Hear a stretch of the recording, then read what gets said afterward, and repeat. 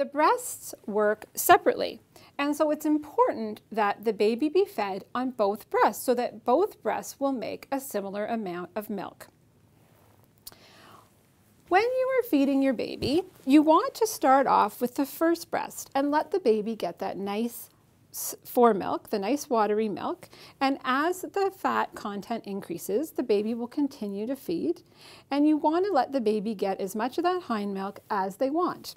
At the end of the feed, the baby will find that the milk is rich and creamy, and they won't want any more. And so when a baby is finished at the breast, they may come off the breast, they may fall asleep, or they may start to do little suckles, and they don't want to trigger a letdown reflex. What you can do is you can take the baby off at that time.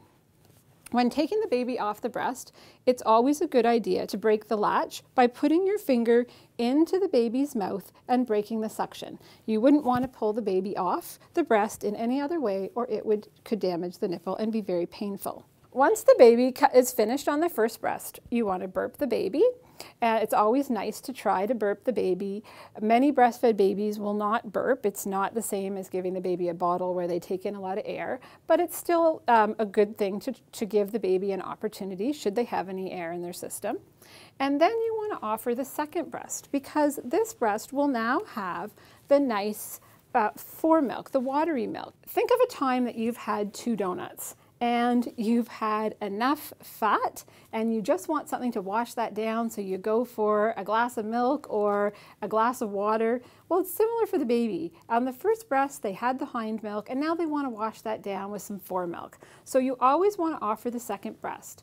These lucky little guys always get dessert offered, and sometimes they will take the second breast and sometimes they won't. But the important thing is to offer it, because only they know what they want, and they tell us by their behavior at the breast.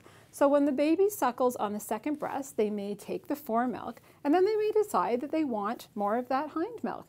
And so they may feed just as much off the second breast, if not more. And sometimes the babies will finish the second breast and want to go back to the first. Another thing to remember is you always want to start on the opposite breast. The reason for that is that each breast is its own system. And so you want to have the baby suckling on the breast when the baby is most hungry, because that will give the best stimulation.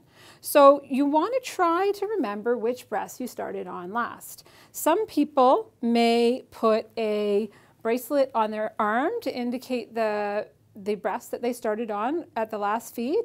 Other people may put a pillow on a chair that they like to sit on breastfeeding.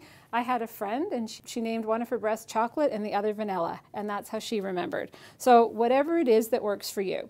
But this isn't something to worry about. If you forget, oftentimes you'll feel fuller in one breast, and that may be the best breast to start with.